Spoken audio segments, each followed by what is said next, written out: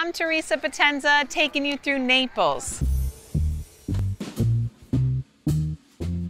Naples is the most vibrant of Italian cities. It is named after an original Greek settlement where they named it Neapolis, meaning new city, as early as the 6th century BC.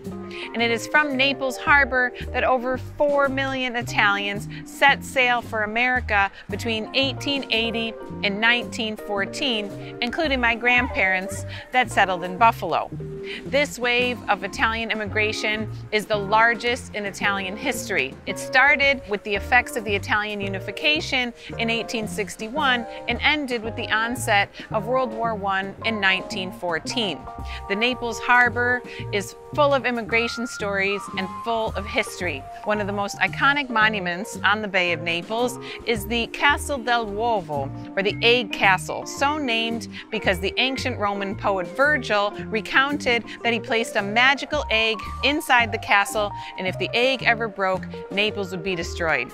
It is evident by the incredible vibrant signs of life around the city of Naples that the egg has still not broken. The castle is the oldest fortification in Naples, and its foundations date all the way back to the 9th century BC.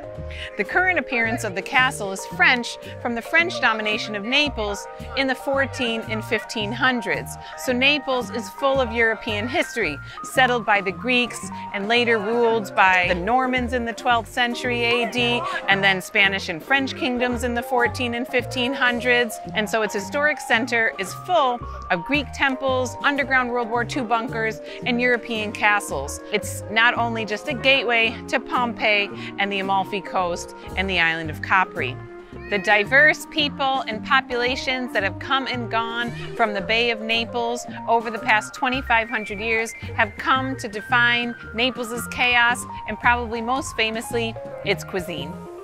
And make sure on your trip to Naples to eat a traditional Neapolitan pizza. The invention of Neapolitan pizza gave rise to New York-style pizza made by Italian immigrants that settled in the city in the 19th century. The Neapolitan pizza is actually protected art by the UNESCO World Heritage, and it's been determined as an intangible cultural heritage. It has to be made with San Marzano tomatoes, or tomatoes that grow on the volcanic plains south of Mount Vesuvius, and buffalo mozzarella made from milk from water buffaloes, specifically in the Campania region. Legend has it that margherita pizza was invented for the first queen of Italy, Queen Margherita, in 1889. And some stories claim that it's actually made in the colors of the Italian flag.